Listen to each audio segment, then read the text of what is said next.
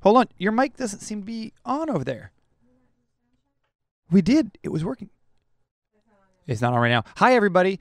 Welcome to the Art Sherpa. That's Cinnamon Cooney, the Art Sherpa. And she's waving at you because I, John Stunhands, have somehow gotten her unplugged. Are you there? You... Okay, I can kind of hear you in the background. I want to come check your mic. Oh. Okay. All right, I'm going to come back and check you. Hold on a second. I'll be right back. So you can mime to them what we're doing. Give us some miming.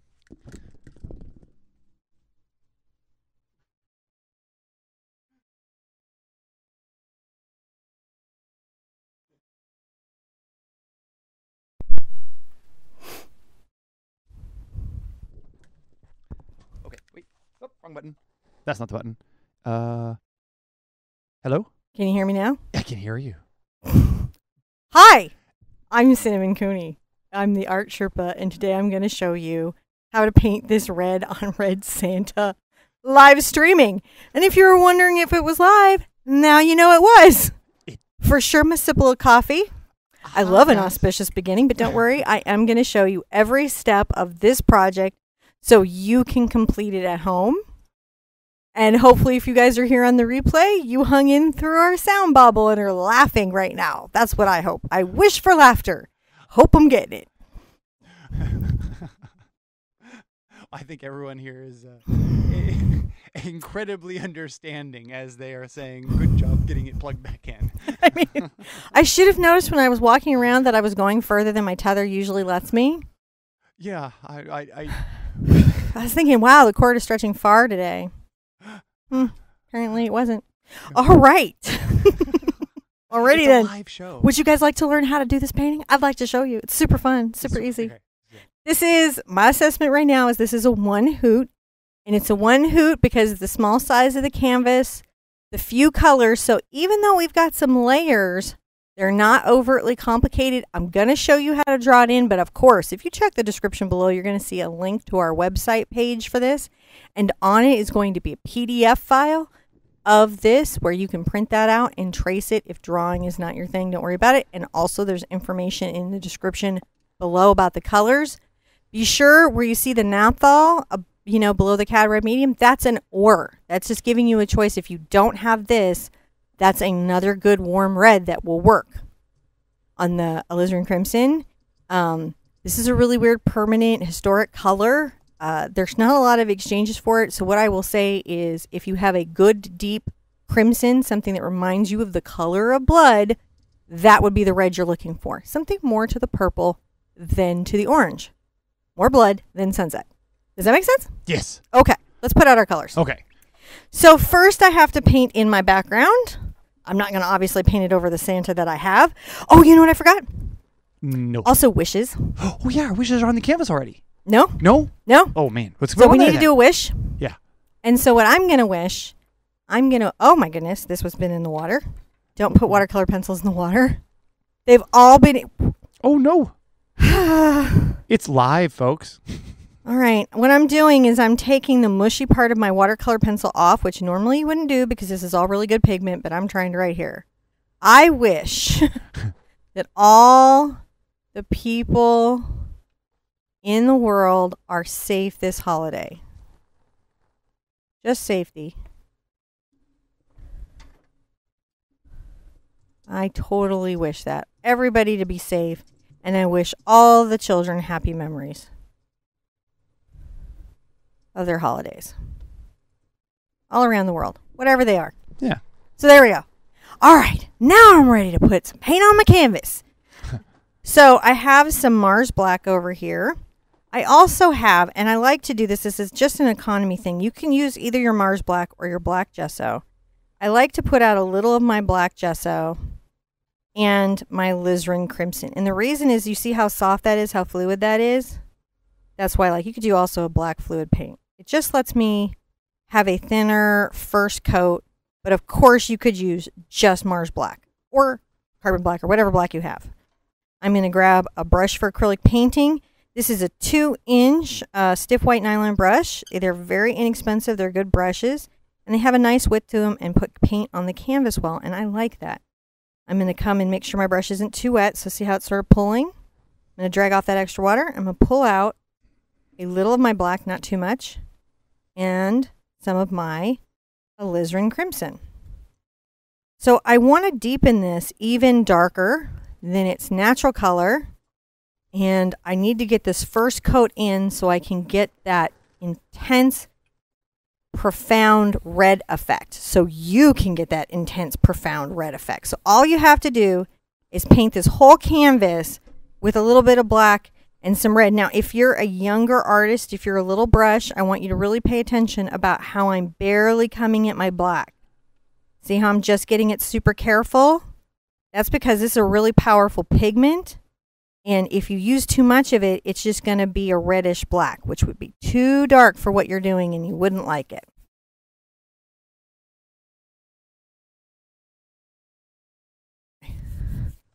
So that's what you'd want to do. You just want to be careful with that pigment. And if you're a big brush that's new to painting, that's also a good tip for you as well.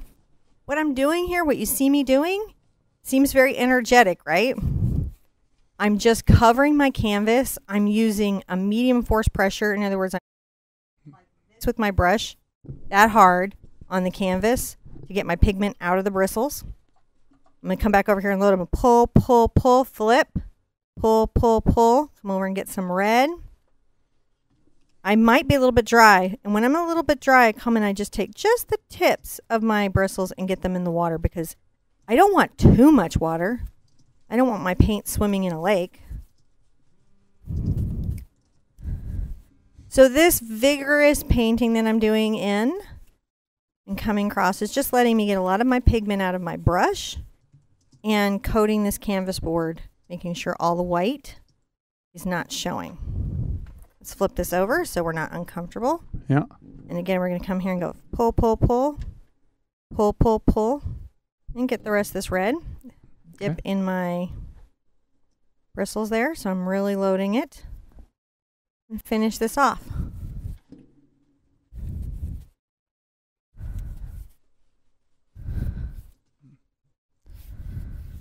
This deep wine burgundy that we have here, this is going to just set us up for success. And is a lot of fun, I think, to do red on red paintings. They're really powerful.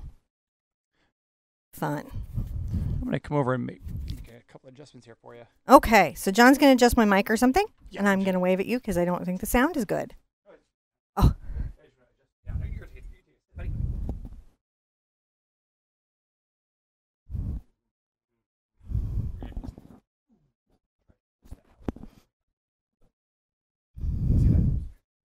Listen to me swallow.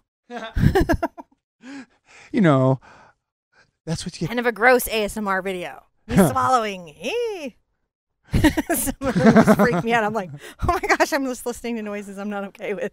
Yeah, you know, we got To each his own. I'm going to put out my alizarin crimson. I'm going to put out a little of my Mars black. And my cad red.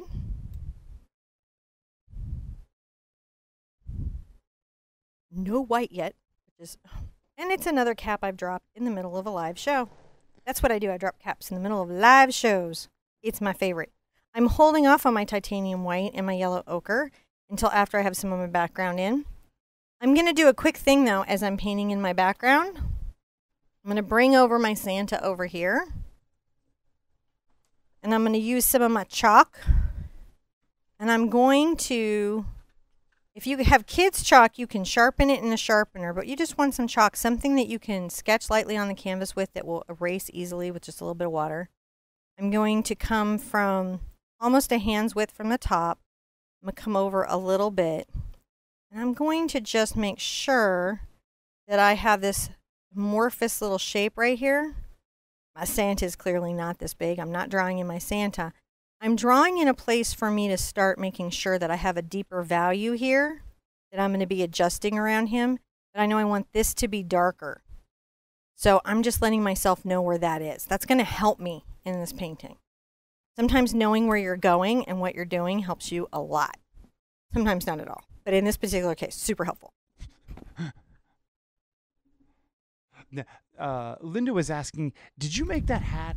I did not. It's a very fancy hat. So I was doing some holiday shopping for my daughter, and she likes all this weird stuff. And you know how Amazon gives you related search? This stuff started popping up in my related search, and it was like very economical. And I was like, shopping for myself too.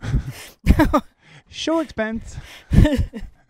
They're really reasonable, but they have all these weird little steampunk hats, and I was just like, I love all of these. All right, so what I need is I'm going to go through, and first I'm going to take a little of my alizarin, right? Just my alizarin.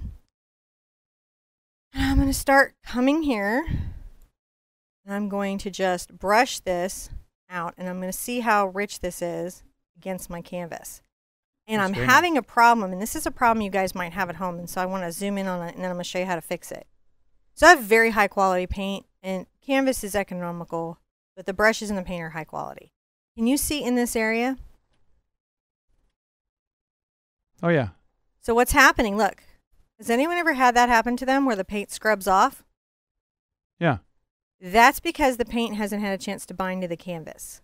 And the canvas isn't really that friendly about taking paint, right? The coating and all of that.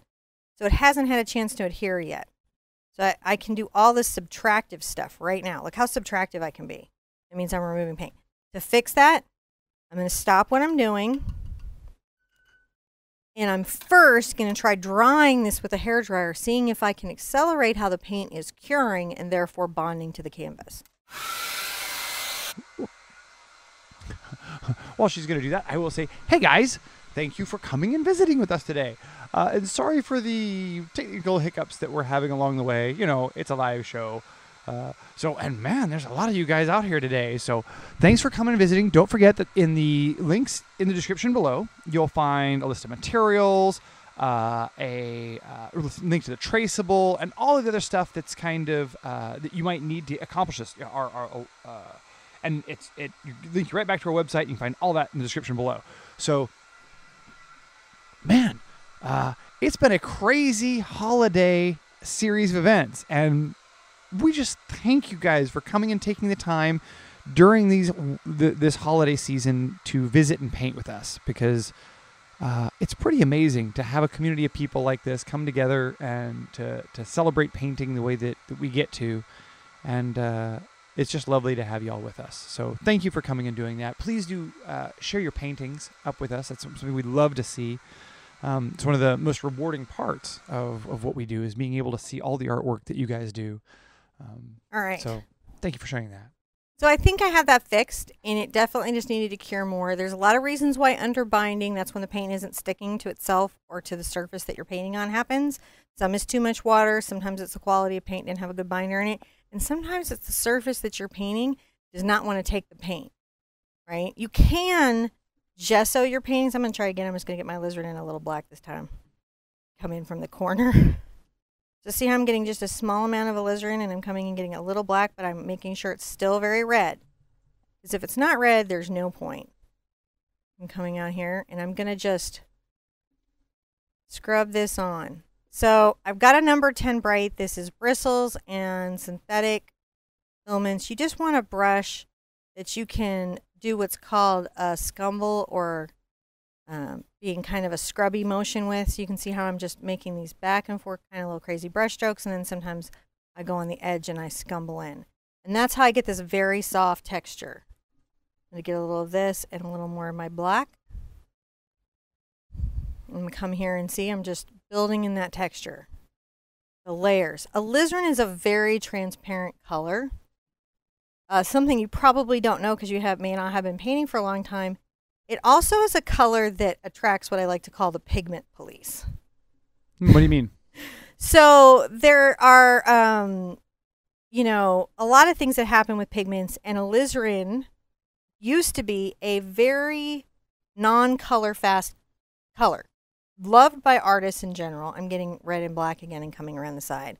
Loved by artists in general, but it would fade out fairly quickly compared to other colors, and it was really hard to get some good permanent reds. It used to be in paint that getting a permanent color was just everything, because the paint just faded out real fast because they used dyes instead of pigments. So alizarin, of course, recently in acrylic paint, it's always probably going to say for you, hue. We don't get real alizarin.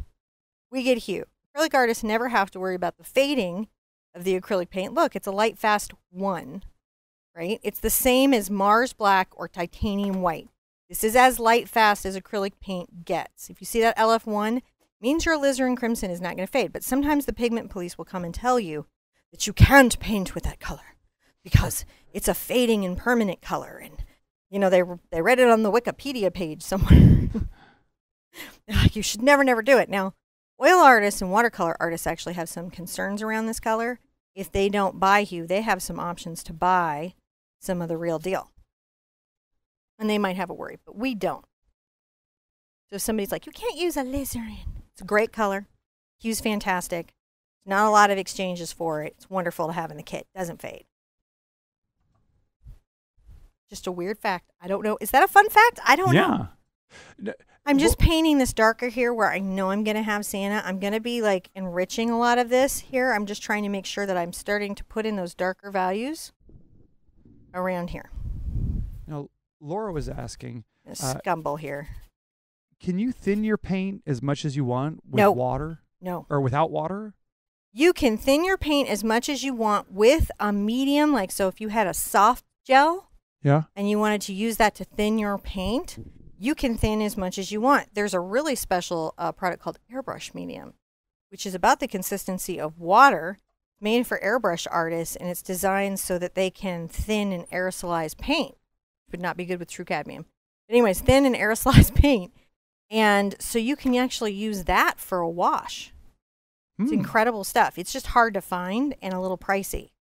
But if you were an artist looking for a way to thin your acrylic paint and not have it break down, that would be how you would do that.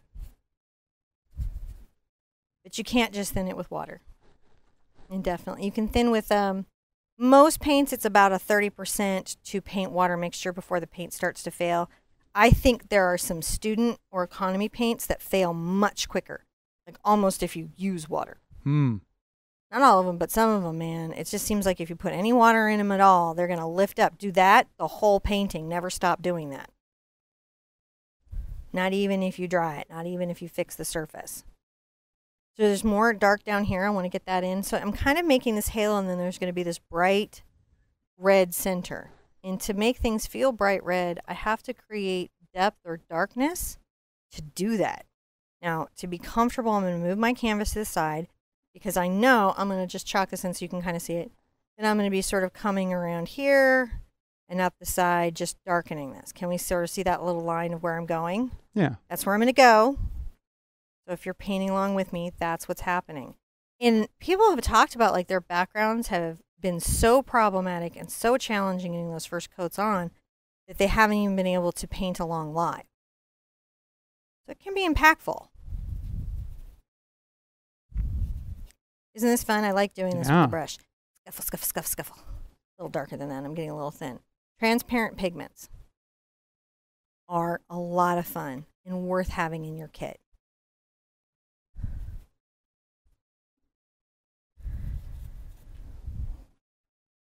Going along, deepening up these edges, making this super nice and rich. I want even darker right there. A little dark corner down here. I like these little dark corners. These dark feeling areas are wonderful.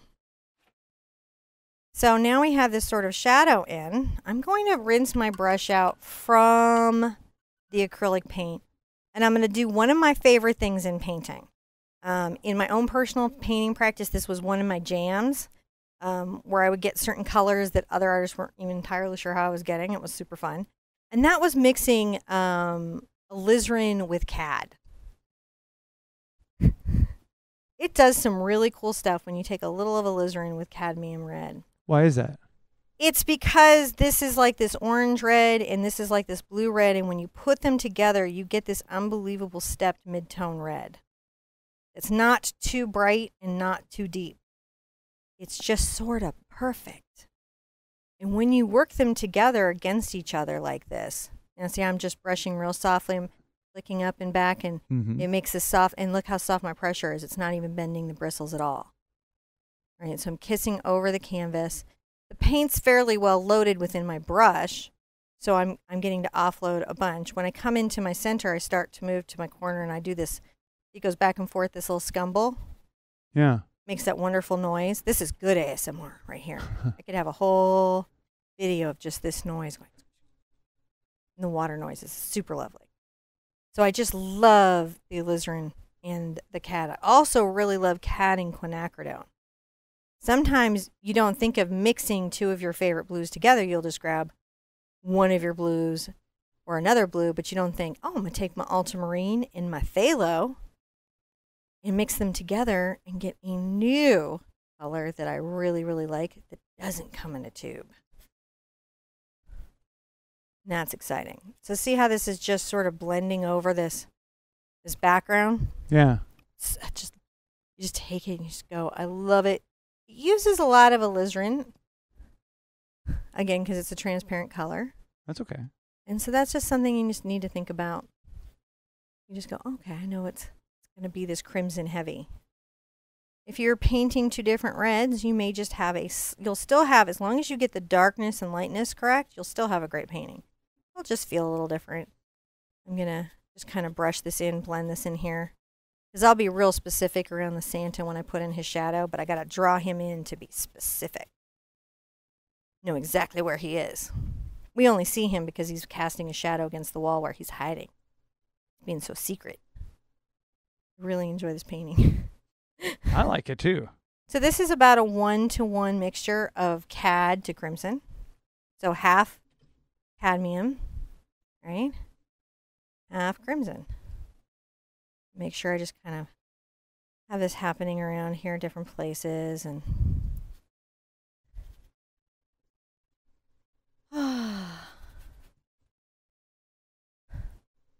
yeah, just scumble that here and get a little more crimson on my brush if I need to, and half tone it. Just running it. Already, as soon as I get this center covered, it's starting to look like that spectacular wall, isn't it? Starting to have that. Oh, yeah.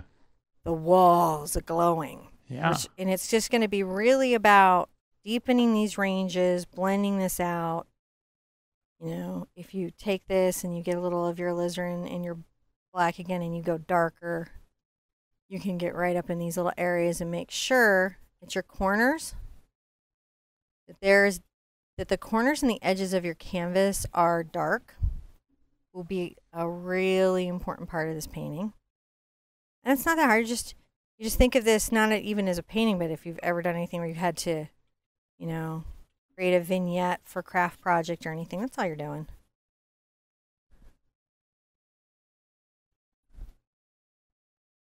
I'm going to just brush this in. So these two areas, see, I'm kind of scuffling this dark color in.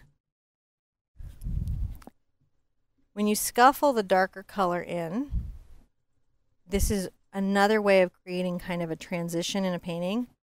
So there's glazing, right, which is thin coats of paint. There's wet into wet, which is painting wet into wet. You know, your paint is all still wet. There's dry brushing. And within dry brushing, there's this thing where we're using soft, scuffly little marks, little dry marked areas where we're creating transitions that are subtle because of the way that we're blending them, see? And then it's just working those back and forth, creates that wonderful texture. This is really good big on a wall, by the way. Yeah. I have done this. I have taken a wall, not joking, and shaded it just like this. Like the wall. Like I shaded the corners and had the center and created a central light and everything. And it just... I remember. Super gorgeous. I remember. So I'm just back with a little of my alizarin, and I'm just making sure that I'm creating those nice transitions. You may find that the alizarin is transparent enough that sometimes when you're scumbling, you will see a mild, almost foaming effect if you have water in your brush. Something people are sometimes taken by surprise that can happen. And what that is, let's see if I can get it going. You can kind of see it a little bit. See, right there? Mm-hmm. You can see it. That's what I mean. So my paint's transparent, and it's thin on my brush, and I have water. What you don't know about acrylic paint is it has a ton of foaming agents in it. Anti-foaming. There's a lot in a good paint that's trying to prevent it from doing that. Back to my alizarin in my cad, and I'm going to get a little brighter cad now. It's a little less alizarin, a little more cad red.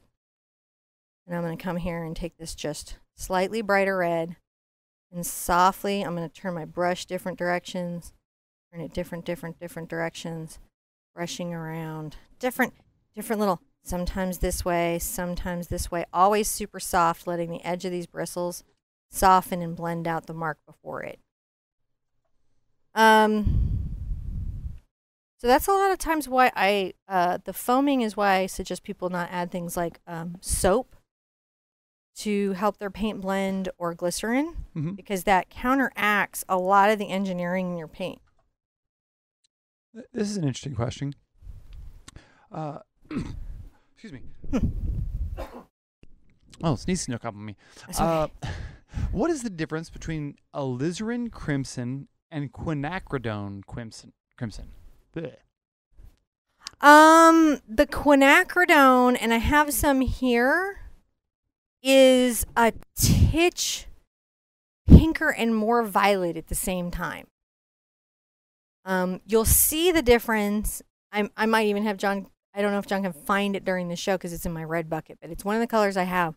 When you add white to it, you'll see it as you lighten it, where it's different. It would be like, if that's what you have, if you have quinacridone crimson, you can use it with your orange red though. Interesting.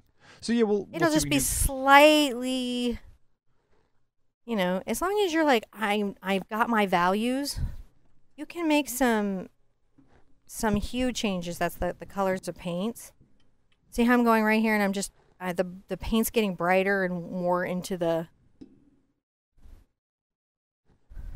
Yeah, I do. Right here and just. I'm going to scuffle. I love the scuffles. This is my favorite part. So right on this, see how this brush is starting to edge here? Yep. This is how filberts happen, by the way. And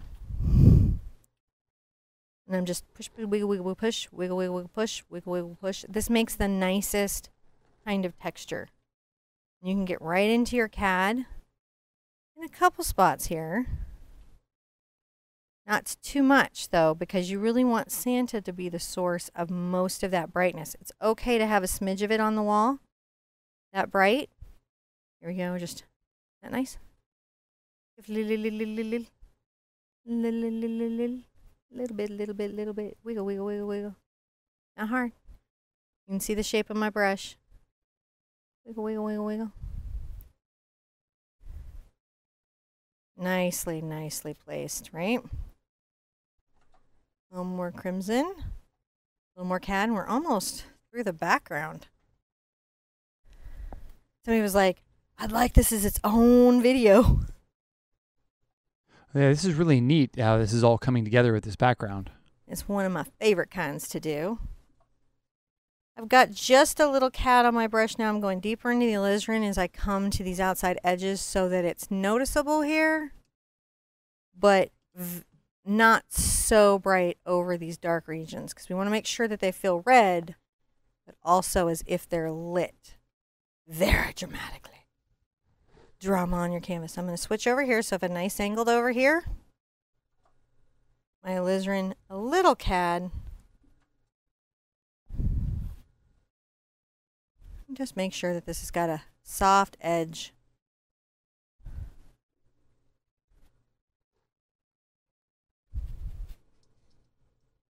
You know, you can always come back. You feel that you've got too much red for the area with your black. You can even use the gesso if that's all you have. See, it's all good.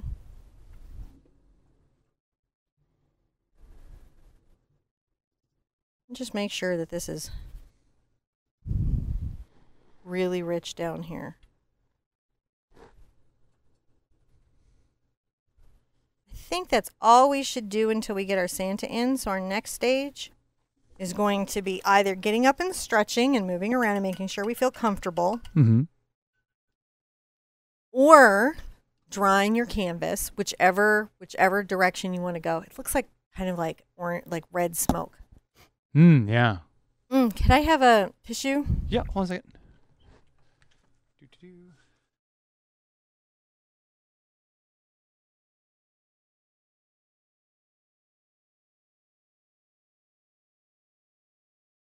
Hold on just a second, folks. I'm going to go help Cinnamon here for a second.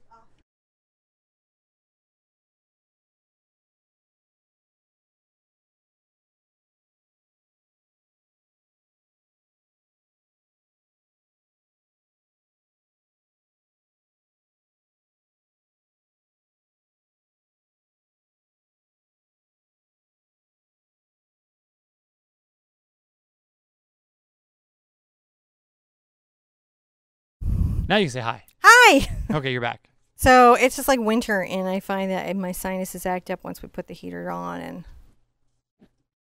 yes, it does. It's a whole thing. Whole thing. Okay. Let's dry this, and I'm going to show you how to draw on your Santa. All right. All right? Let's do it.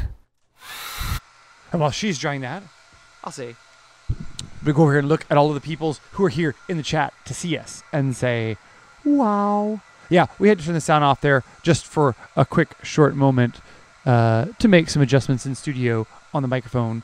And then now we're back. But she's she's drying the canvas because of the scumbling. And, you guys saw that it can lift up on the coatings on those more inexpensive canvases. So we're just trying to make sure that it gets dry fully.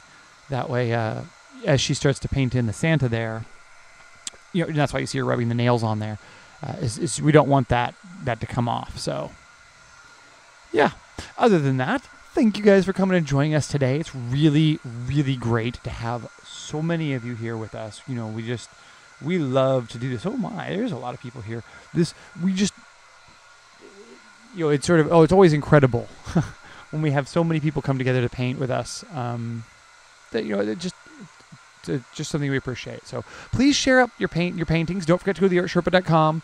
Check out all the resources you have there. The traceable there is there. The reference photos are there. And you can, of course, share your photos there with us, too. So always good. Mm-hmm. Now, you could use any color to get this background technique. Yes. Yeah, you could. Okay, so if you were to take this and put it into a black and white picture, what you're really trying to paint is the values. If you could use blue, you could use greens, you could use golds. It works really, again, like I've done it with house paint. It just really works. You need a much bigger brush for house paint, though. So that's always interesting. All right, now I'm going to use my T-square just to make sure, right, that I'm about in the same ranges. About, like if I look here, how far down is he? He looks to be just under 4 inches down, which is just 10 centimeters. So I'm going to make a mark just under 4 inches down. And I will make sure that somewhere here, this has got to be the top of his head, right? And he comes over about just past 5.5 inches. So I know I'm going to have an elbow about 5.5 inches over. And that lets me know I didn't even take my, I let my dark get too close to him. So I've got an elbow that's coming out this far. So I'll have to put some dark back here. And then he's going to come off the canvas. So what I first do is I just sort of figure out what his boundaries are. If you think about this as, I can erase all this chalk. So if you think about this as his boundaries, you're trying to put him in to this space. Sometimes when you're drawing, it's hard to know where to put it. So you want to create relationships so you can size things. So I'm just going to start out and I'm going to give myself a little round circle. seriously that serious. I'm going to give myself a little round circle. I'm leaving about a thumb's width from the edge of the canvas because I need room for a little bit of his beard and his fluff to show. Right? Now, shoulders, I like to do them like this. I like to actually create like this hanger. Make a curved line that's a little bit like a small frown whenever I'm putting in shoulders. Right? And then I know he's going to have a fairly large barrel here for his body because he's Santa. He's had some cookies. It's a very fattening job. And, you know, that's the perk. Now, his skirt, right, is going to come out somewhere around here. And I like the flared out skirt. Some of you guys question my decision, but I like it when it's like belted and there's a lot of extra fabric and it flares out. Those are the Santas that I like to get pictures with the kids with. Yeah, it's like a Tudor jacket. Like a Tudor jacket, exactly. I like those too. So his little fur kind of curves a little bit from off canvas on and comes up here. So you sketch that and it's like a little bell circle. See that right there? Here's a trick. If you're trying to learn how to draw and you need to know how to put objects, you know, in relationship to each other, especially when you're drawing something not from life, but from fantasy or imagination or, you know, different things. Elbows, when they're down, should be about on a fulcrum. If you imagine this is a fulcrum to the waist. Does that make sense? Yes, it does. If the elbow was to be turned or anything there, it would be to the waist. And so now this elbow probably would go to his waist. If you don't like a line that you have, all you have to do is take clean water. And look at that. You can just erase any chalk line right off your canvas as long as you're not using some grease-based. If you were using grease-based chalk, that would be very bad. Don't use grease-based chalk. You want kids' chalk like for a chalkboard. Dry this off a little bit. Okay, so that's what you're trying to do, is you're just trying to talk about this shoulder that's holding some presence. Right, got that there. And I love my present. My present is like one of my happy things because it's like he's got a purpose here. I really like that part in the narrative. So first I'm going to draw a line straight up, right? Straight up. I'm going to draw a parallel line to it, right? And just do this off at the top. That's pretty fun. Now, he's a little bit foreshortened, which means that this is closer to us and these are far away, and so these lines have to converge just a titch. So when you're doing this line, just make sure, and I did this first one in with just paint, just make sure it's at a slight angle, right? Then you're going to bring this line straight down. And we use these lines to guide our bow in.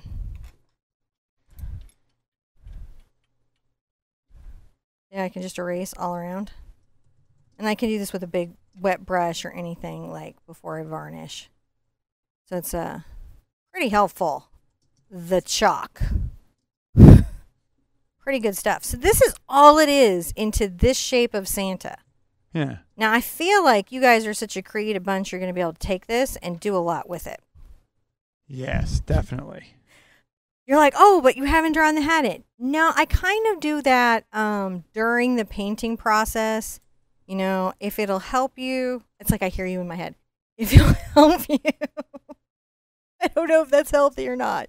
Yeah, it was very helpful. I hear the questions in my head. I'm going to just drop this down now because there's a shadow coming down his back I'm going to do. And if I know where this basic sort of shape is, then maybe painting later, it'll help me. And I'll say that my fluff's going to come on either side and around a little bit, if that'll help you too. Because you're blocking that stuff in and you're going to want to know where that is. I'm going to get a smaller brush. I think I'm going to get a number 6 right here. And I'm going to start putting in, I like to put in my shadows first a little bit. And some of my values, like I might put in my belts, I might put in my shadows. I'm going to put in some of my darker values. I'm going to shade around him, come back and hit his highlights, and he'll be basically done. So first, let's load our brush up with a little bit of black, either black. These are actually the same color, which is why I like Mars Black and the Liquitex Black Gesso, is they're the same color. So they're interchangeable for me. And I'm going to do, it's interesting, the circle comes down, but actually I like to do my belt at an opposing angle. You see that? Mm-hmm. A lot of times I put in my belts and those accents last, but on him, it's really nice to put in any of these anchor objects. I'm going to go straight across. Can you guys see how I'm straight across? And then I'm going to stroke across once I have it sketched in. Super easy. Stroked across. Now he's got a belt and we can see it. All right, that's lovely. We're almost seeing the other side. I'm going to take a little of this dark right here. And I'm going to help myself out by coming up his side and up the sleeve a little bit. You guys good? Just up the sleeve, not a thick line, it's a thinner line. Don't get frustrated. So I've loaded my paint. It's on the edge of my brush. And I'm going to just make sure that I've got the beginning of a shadow here. And maybe even a little under here. And I think these are the darkest values I have on him, except maybe a little bit at the back of the hat. Right, where I'm starting to put in the fur. And I'll even put in some wrinkles here that the hat's going to be pressed over and wrinkled about. So we have some dark values in there, and we can see what's happening. He's sketched in, so I can move him back over, and you guys can just use your picture-in-picture reference, and I got my guy. So let's put in some shadows, some dark values, and we kind of know how to get those because we take our alizarin crimson, and we mix it with our black, and we deepen it, right? We don't want it to be black. We want it to be like his velvet is very dark and in shadow. You have this area, even a little darker than that, I would say. Now, just to recap, just pulling this in. Yeah? Yeah, just to recap a bit here. The reason why you did the red on red, yes, is to create that dynamic, sort of contrast between there, yeah, with the shading and. Yeah, well, I needed the two reds to make enough contrast between the values. Cool reds tend to recede. Those are anything in the blues and greens and purples of the color wheel. Warm colors tend to come towards us. So those are things like the sun and fire and those things. They're just things that we we think of cool, but they also visually go distant or closer depending on if they're cool or warm. So using that in telling this story, I can take a cool and warm red and create a very dynamically lit wall, and also hide a matched red Santa on the wall and tell this very funny story of the Santa who's like hiding on a red wall going, nobody sees me. Right. And I like to, in my artwork, tell some funny stories. I think it's important. Not that it's not also important to tell like sad stories, but it's also, I like to make sure that the things on my wall, if at all possible, help me smile. And I think that I'm going to bring this dark shadow to the side here. I'm pulling this around, and my brush strokes are the direction of the fabric. See that? Yeah. Now I'm imagining the fabric wrinkling and pulling down this way, and so I'm creating this first dark value there. Didn't mean to interrupt, babe. Just wanted to make sure everybody knew that. You're great. Come across the I'm top interrupting of the belt. you, technically speaking. Okay. Well, it's a team effort. So I'm just taking this dark burgundy, and where the belt, and this is true of fabric if ever you're painting a belt, where the belt is, it needs to be a little bit darker, doesn't it? Yeah. A little bit in shadow. So I've got that going, and I know underneath the hat I've got a bit of a shadow going. Right here, right under this. And this will get adjusted once I put that in. I just need to know that this starts here. Coming along. And then down here at the bottom, I'm going to definitely have this dark color under my belt. And then the direction of the skirt will help determine my brush stroke. Use either black you have. It's just... Right, so the kilt, Tudor jacket. Tudor. Yeah, it doesn't mean it's kind of, John's much more up on medieval men's fashion. Only because I have to wear it sometimes. This is super true and super weird. So, in continuing.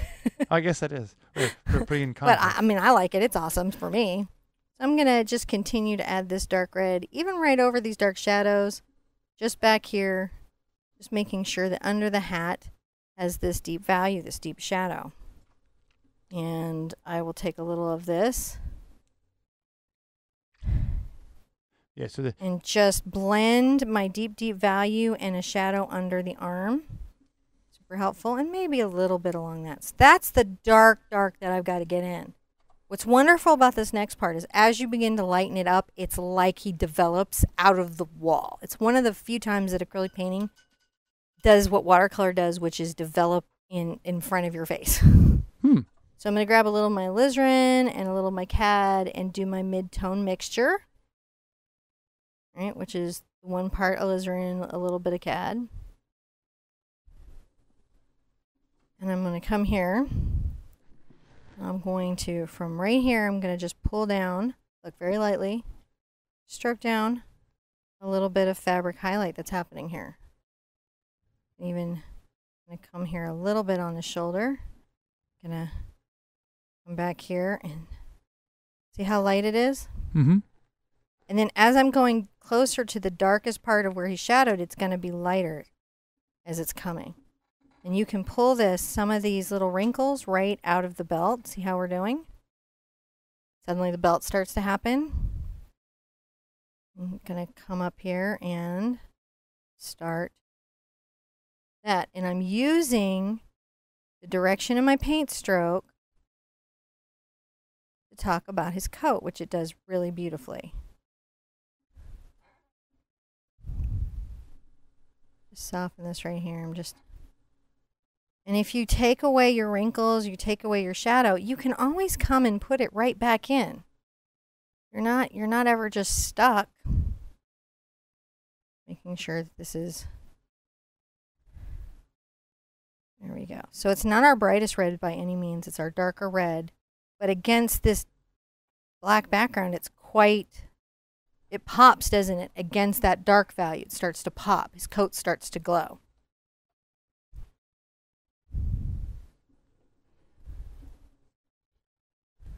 Which one were you putting out there? Alizarin. So I have, right now, you can kind of see it. I have my cad red medium and my alizarin. See how transparent the alizarin is compared to the cad? Mm-hmm. You can see that the black bars on the alizarin are definitely showing more than on the cad. And you're still using the same brush. Which one is that? This is a number 6 Bright by Cambridge. It's a bristle brush.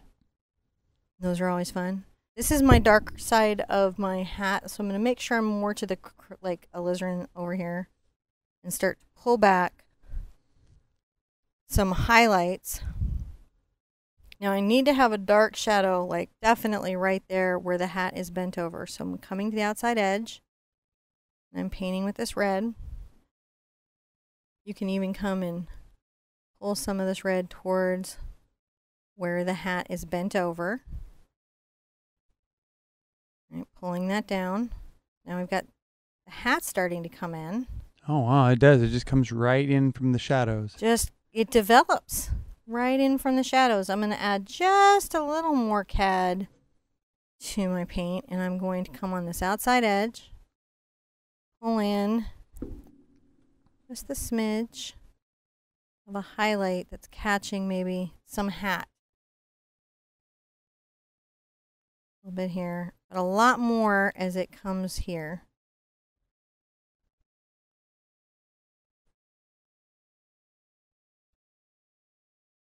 Just a little soft dry brush right there, just making sure that the wrinkles are looking like fabric rolls. What we're doing, we're looking like fabric rolls. So alizarin and cad. And so compared to the dark colors, these are so much lighter that it feels like they're glowing. This was like a whole thing in paint when people figured out that dramatic lighting could create this sense of something being aglow or lit from within. Cadmium paints kind of perfected that because of their nature. It's everything that made Thomas Kincaid's careers and Bob Ross's careers a lot about the cadmium and understanding that color theory. Now, being able to create that sense of glow. And my hat got a little thin, so I'm going to thicken it up a bit. So Ashley had a question here. All right. Hi, Ashley. How do you know when to use a bristle brush versus a synthetic brush? So the thing is with acrylics, bristle brushes are great and also terrible at the same time. What's great about them is they do wonderful dry brushing. They're resilient. You can condition and clean them, so they have some, you know, nice care that you can take of them. If they don't have a synthetic filament blended with them, though, they will overtake water and they'll soften and they become like mush. Yeah. So a lot of acrylic artists will have a ton of bristle brushes that they use as dry brushing, and they just don't really put it in water. So it's dry brushing. It's great for that. But if you can get a good brush with the synthetic blend, then you can actually use it in the water and paint paintings, and it's fantastic for a whole bunch of techniques. I really love it. So, and you're just really looking for what isn't going to soak everything up and mush out. That makes sense. No, or and you should just know that they put on every single case that a brush is good for every medium, whether it is or it isn't. That's like a whole thing. I'm going to get a little of my black here.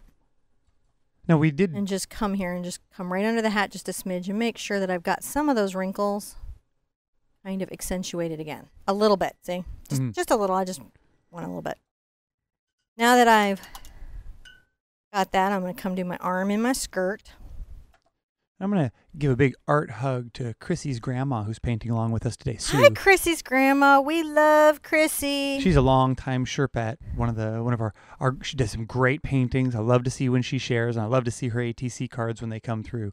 She's a really amazing painter, and I've loved to have her as part of our community. So thank you for sharing time with us today, Sue.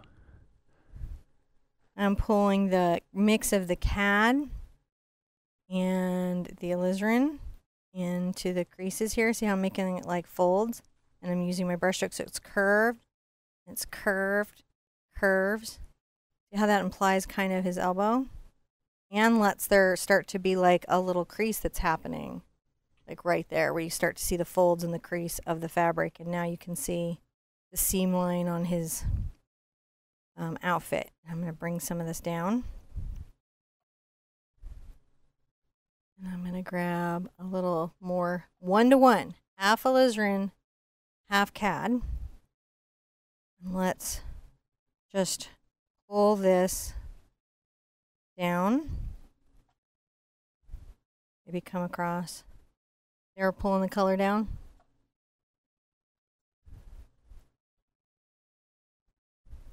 Take a little bit of it over here where you can and keep pulling it down.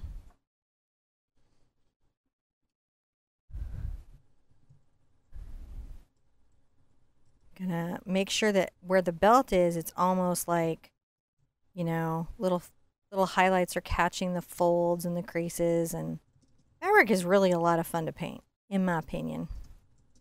In my humble opinion. So now I have this basis in. I have him sort of laid in. I can also do a couple things right now. Anywhere my paint is dry and it's appropriate, I can clean off my chalk. Oop. Which will start to clean him up a great deal. And where I don't need to go back and paint again.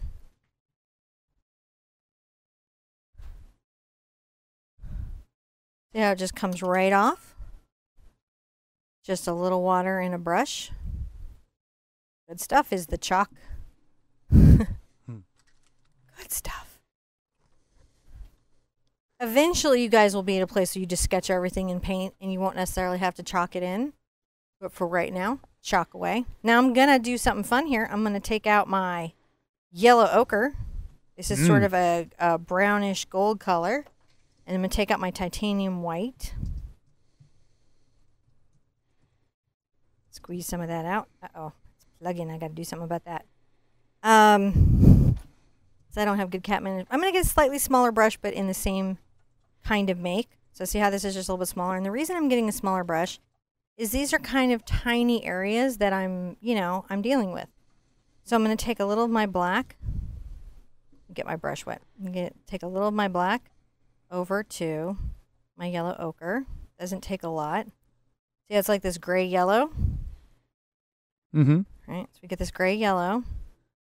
And I'm going to pull a little more yellow into it and a little bit of white until we get right about here. You see that color? Yeah. So it's lighter than what's here, but you can definitely see it's grayed with the black and all of that. And then I'm going to come over here, and on the corner of my brush, I'm going to make a little flick. Flick, flick, flick, flick. Flick, flick, flick. So the pressure is really light. And it really is just about this little touch flick, touch flick, touch flick, touch flick. It's tucked under my hat. Pull some over here.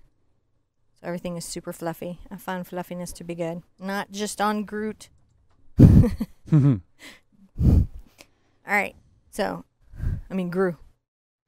Wrong property. Anyways, doesn't matter. See how it's just this little flick, and that little flick implies the little fur? Yes. Flick, flick, flick, flick, flick, flick, flick. Flick, flick, flick, flick. You've also got a very important one down here at the end of hat, which is a round ball. So just, if you can, try to flick out a fluffy little round ball. Fluffy round ball. Yes. Yay. And you'll put more, I guess it'll get lighter as you put more layers on Yeah, I it. would hope so. Otherwise, it's going to be real dark and brown. He's sneaking in the shadows. He's sneaking. So you have to create the white on here. That's one of the ways that you see him, because he's hiding, right? But you don't want him so saturated and bright that you don't have values on even stuff like his fur. So you see I'm just pressing in and creating this little fluffy band here. Yeah. I'm just, if I need to, I'm going to come around and turn it a little bit so it's easier. yeah, because I have a lip on the edge of my easel, and I don't want to put my body in danger by turning me and not the painting. Another place that you can use this color, I'm going to get my darker gold that I mixed while I'm here. And you can come in right where the package is close to him is darker. I'm going to pull that up a little bit, and you can even have a little bit down here, right, because it's dark. And then as I'm coming out, I'm just going to grab a little more ochre. It's not the pure ochre. I'm going to use that for last, but this is enough to start to create some values on my present. Can you see them happening? Some more yellow here. There we go.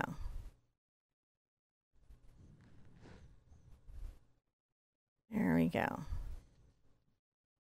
So now we have a present in. We have some fur in. He looks like a little muddy. He looks a little dirty.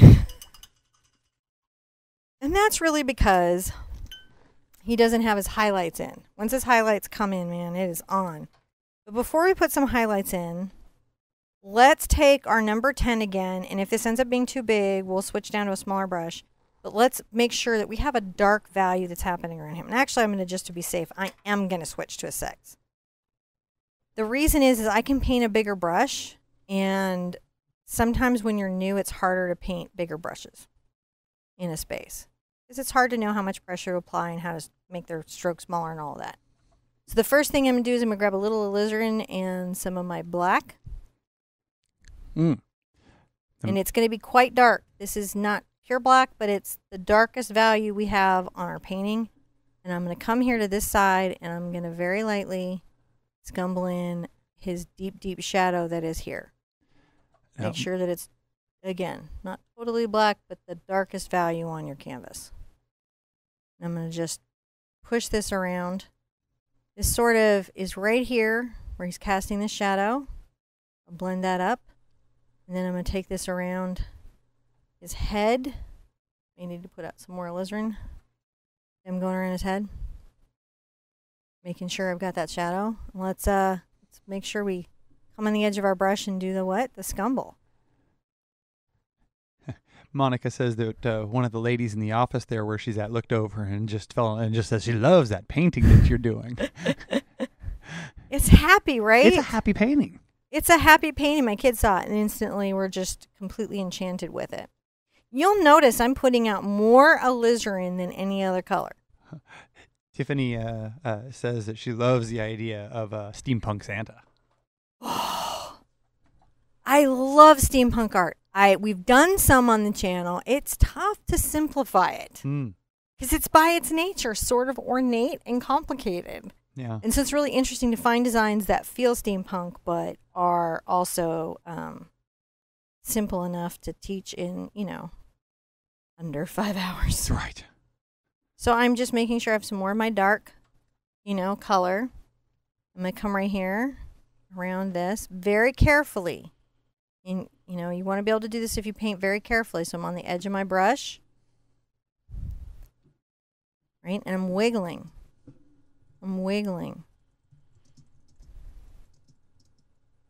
Don't feel the need to rush. You got time.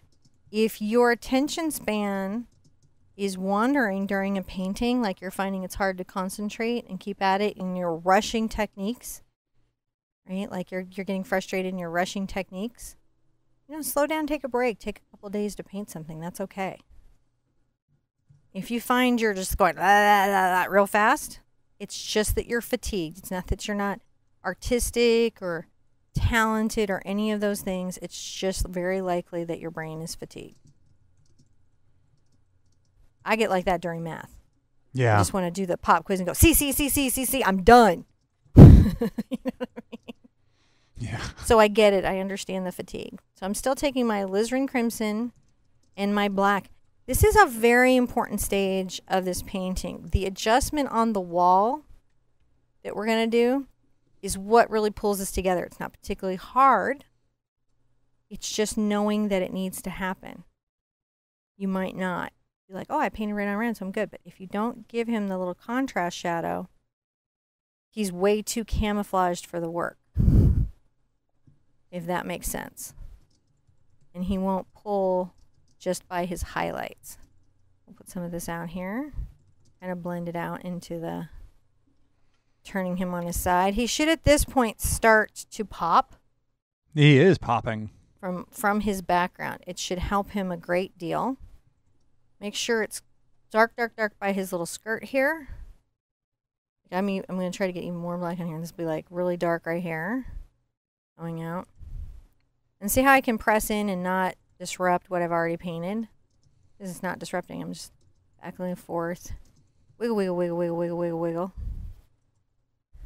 All right. Now, you guys should have a shadow.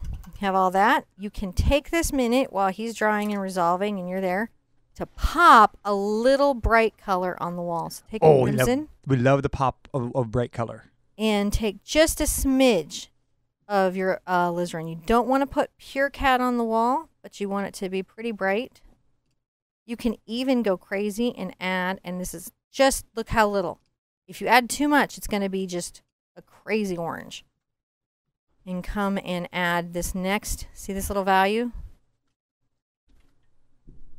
Now I know where everything is. I can add and blend, see, coming back and blending. Some of this lighter space.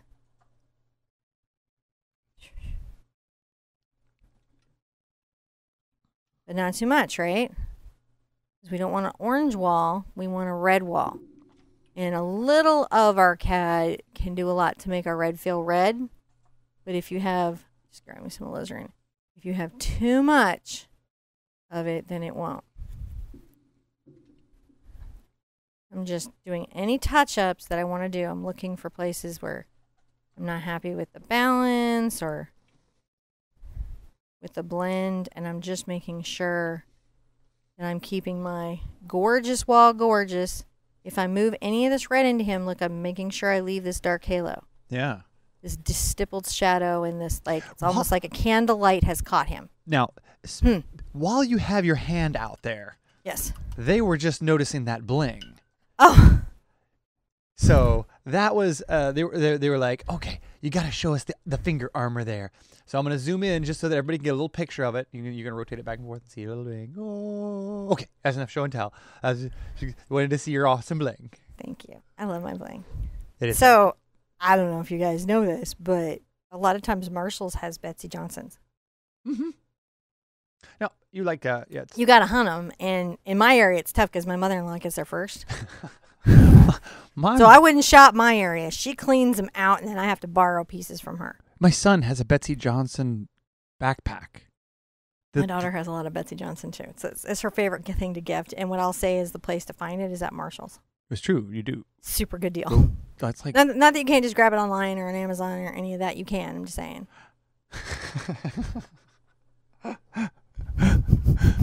So I wasn't trying to. Weird. I wasn't trying to derail you. Everyone was asking about your. No, I don't feel derailed. Okay, good. I'm sorry.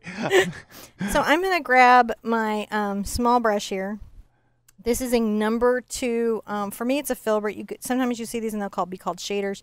You just want something with a very small diminished size. See how small that is? So that you can put in your ribbon. And I like to put in my ribbon, I like to take a little of my, honestly, my black and yellow and gray it out. There we go. See how this is just definitely not white? Much more grayed out than this. To make the ribbon feel like it's white, it's real interesting. You've got to paint the base of it in, not white. So how I do this is that this one is going to be right here in about the middle of the package. And I'm going to make just a fine line coming up. And then I use the width of the brush to help me create the width of the ribbon. I rest my hand on my canvas if you guys haven't tried that. It only doesn't work if your hand is like your canvas is wet and your hand is heavy. But that's how I keep my hand steady. How are our little brushes doing? I hope they're doing really good and enjoying their Santa painting. They're loving this. The big brushes, the little brushes, all the brushes. I mean, you know, and some crayons too. We're all enjoying this. All right. We got some crayons? I guess I'm a clown because that's what I paint with. Crayons are really cool. I like them. They're amazing. I love Crayola. They're a company of pigment, aren't they? They're. It's all contained in a nice controllable stick. It's like a dream of mine, like sometimes to talk to their pigment specialist to find out how they source their colors. And not that they've ever invited me out. So I guess if you work for Crayola, I'm interested in coming out and seeing how you source your colors. Yeah. It's fascinating to me about how our art materials are made. You know, I think that's really cool. Okay, so I'm going to bring this down, straight down. And that's how I wrap my virtual package. Now, I'm also going to add a bow, but I'm going to do that a little bit later, simply because I still have some highlights to put in a loop. That's it. But see, the loop is dark, so if I highlight one side of the loop, then it becomes a two-dimensional thing. It's really cool. Uh-huh. And then I'm going to just make a little ribbon come down and a little ribbon come down. That's all that's got to be. And if you grab a little of your black, and this has got to be on a small brush, if you're going to do this part, you can come along your canvas and make a little crease in the package. Here, and maybe like a little bit here. Maybe under the underside. And then I like to come here. So this lining just helps this be defined from the wall, if that makes sense. We're just defining it. And you can add a little bit of this to your ribbon. So if you want to like show a little shadow right here, you can add a little of that. Maybe one coming up the side. So now that has some dimension.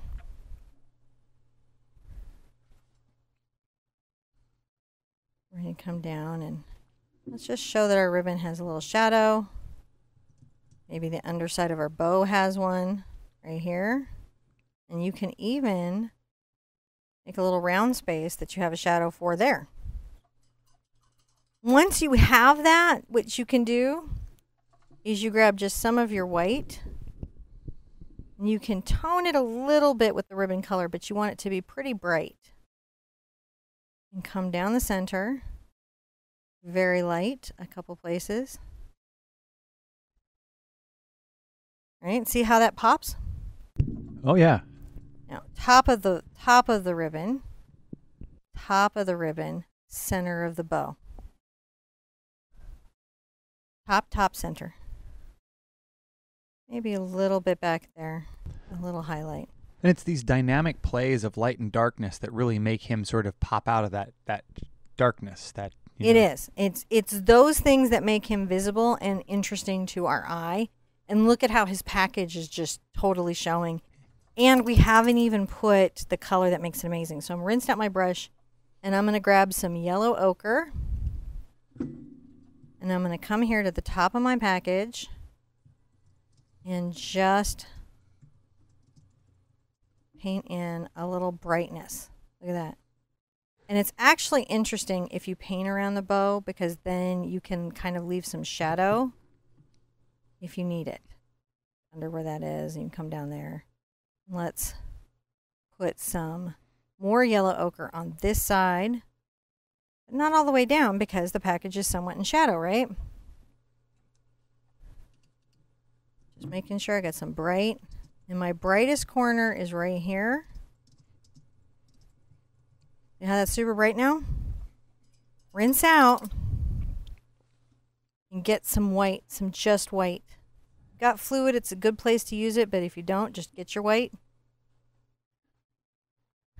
And you're going to, at this corner, make a little highlight. I like to put one right where the fabric bends, and even right here across the bow. Little bit of one here. Yeah. Right there you go.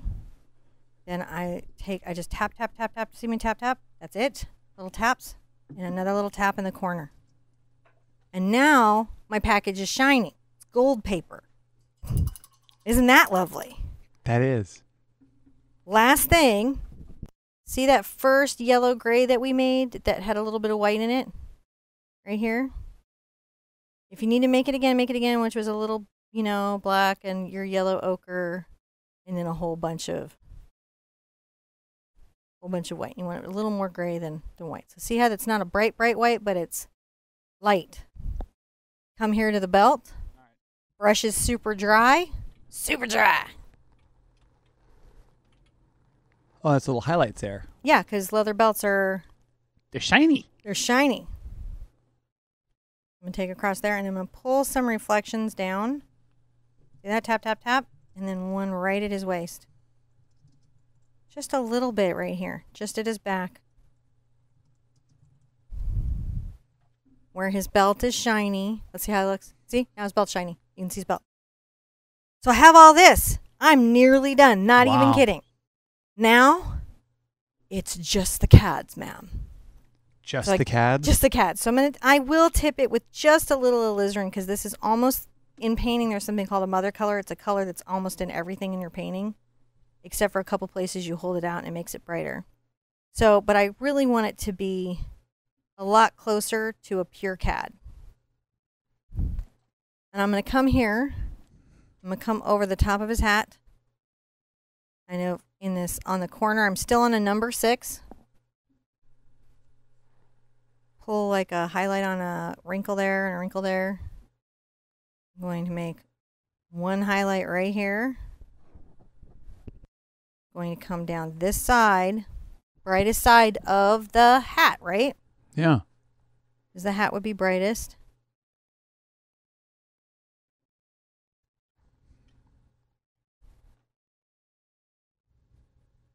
Right here. Now I have to fix this little shadow when I'm all done. I'm going to put just a hint, just one there. So tempting to go crazy. A little bit around. So see, now we have this bright highlight on his hat. Come here. How you guys doing? Really good. This is exciting. We're just sort of, the last bits of it are coming together here. It's just amazing when it happens. I'm going to come across this little shoulder and I'm going to pull down. I'm on the flat of the brush and I'm just dry brushing and pulling down at first from the shoulder on the flat, and then I'm going to accentuate some of the fabric wrinkles and a few coming up from the waist. Not a lot. There we go. Dun, dun, dun, dun, dun, dun, dun, dun. All right. Now, I leave a little dark space at the shoulder to imply a seam. Mm-hmm. I'm going to come right here. That's a nice red mark right there. Down the front. Down the front. I went almost into pure CAD there to get that. Around this elbow. Paying attention to the creases. Brushing those lightly in. Look at that. Now we've got our little red arm popping out. Let's look at him big. Yep. He's showing, isn't he? Yeah. You're hiding behind the picture-in-picture, though. I am? Well, when I go to this screen, you are. I didn't mean to. It's just a thing that happens. It is. All right. So I'm going to come here, and I'm going to just pull down these little highlights. You can come across if you need to. You're just creating this space where the... Obviously, from about this point back, it's got to be in dark shadow, right? So I have to be restrained over here. But I don't have to be that restrained over on this side of him. Because he's super red. And even though he's in shadow, even though he's hiding, even though he's being sneaky, we still have to think about that. Now, I just want to soften this shadow. So I'm going to take my alizarin and just a smidge of my black. And I just want to soften this a bit under him. So by taking this into the deeper, darker red, it makes it much less of a overwhelming shadow. See this here?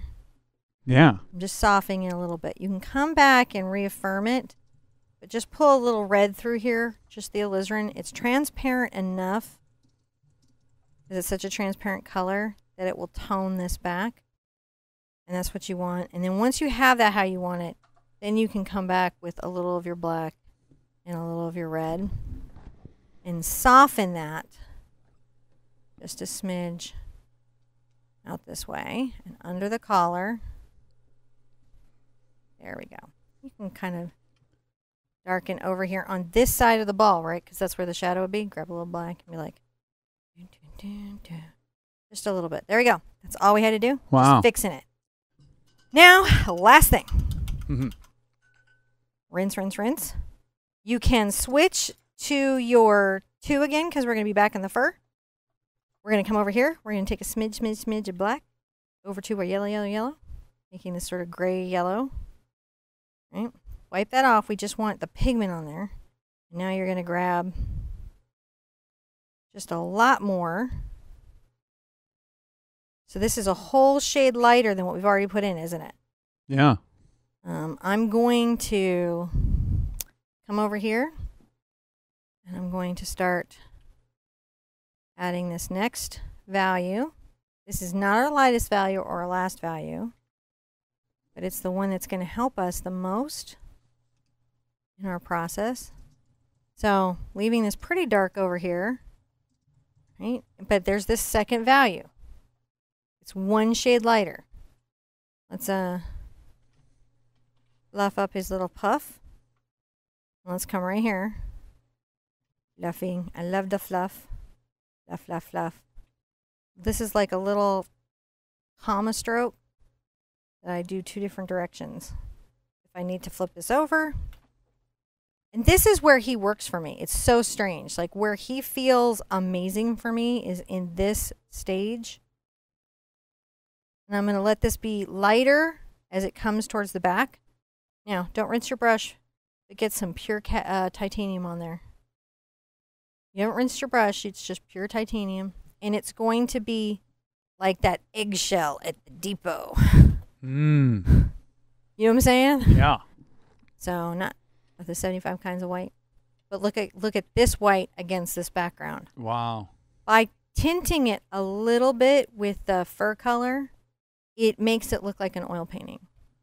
One of the ways that acrylic artists can do that. I'm just touching this very softly. And I'm adding little bits of the story of him there. And just, you can just put a little smidge here, but not much because in shadow. Come to his little puff ball. Reload if you need it. I'm out of pigment. And make sure that you that puff ball a little highlight on that side. Check that out. Wow. It's like an oil painting. I love it. I'm trying to figure out where. I don't have to do this the whole way, but I need to have this a couple places on his fluff. Just being very loose. Paying attention to what I'm doing. As I'm going to come back here, I'm going to be lighter with the pigment. See how I'm lightening it up? Because I don't want this to be bright either. This is bright. The rest of it cannot be bright. All right. I feel like it's super fluffy. And that, my friends, is how you paint yourself a Secret Santa. That is a pretty awesome Secret Santa. You just got to sign it, don't you? I just got to sign it. What I did for this, when I signed it, you know how I'm always like, don't sign your painting in red. You signed it in red, didn't you? You sign it, this one in red, because here's what. Your signature is part of the composition. Mm-hmm. It lets people know who made it. Every time they see it, if you give it as a gift, they're going to be thinking of you. But it also impacts every viewer on the painting. So all you want to do as an artist is think about that. And then if you're just a little intentional about your signature, you know, you won't unwind all your hard work.